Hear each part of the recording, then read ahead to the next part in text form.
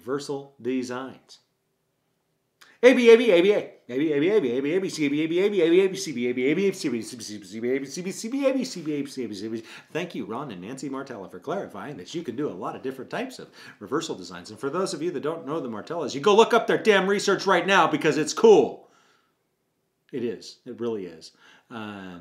Anyway, they're just that awesome. Anyway, so reversal design is an experimental technique where you put something in place, a condition in place, or start with a baseline, and then you put some sort of intervention phase in place, and then you remove that intervention phase and then go back to baseline. Then you put it back in place. That's an AB design, right? So the idea is you're trying to establish this sort of on-off effect on behavior. It's a light switch, right? So we want the behavior to go on and off and on and off, or up and down, whatever it is, right? At the moment that we switch conditions, or almost at the moment. There's always some changes, or there's always some transition periods. So reversal or withdrawal designs, yeah. So again, thank you, Ron and Nancy, for clarifying that they're not completely interchangeable terms, but they're often talked about that way.